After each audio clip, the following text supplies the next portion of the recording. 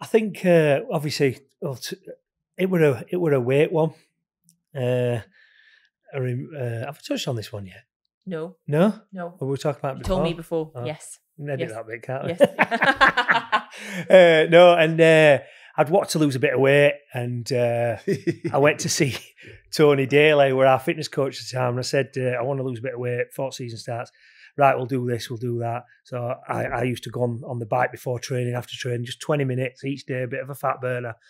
And eventually I'd lost a stone, and I'd lost about 4 or 5% body fat. So I was down to about 50%.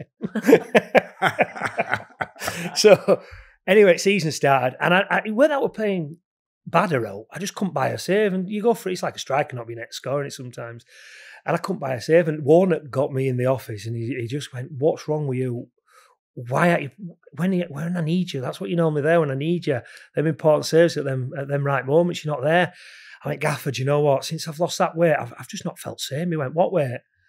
I'm like, "Well, I've lost a stone, and my body fat's down 4 or 5% since last season." He went, "What?" I went, yeah, me and Tony have been doing it. He went, "I'll tell you what, get in your car and on your way home, get to McDonald's and put that weight back on now." You couldn't get there quick enough. And did it help?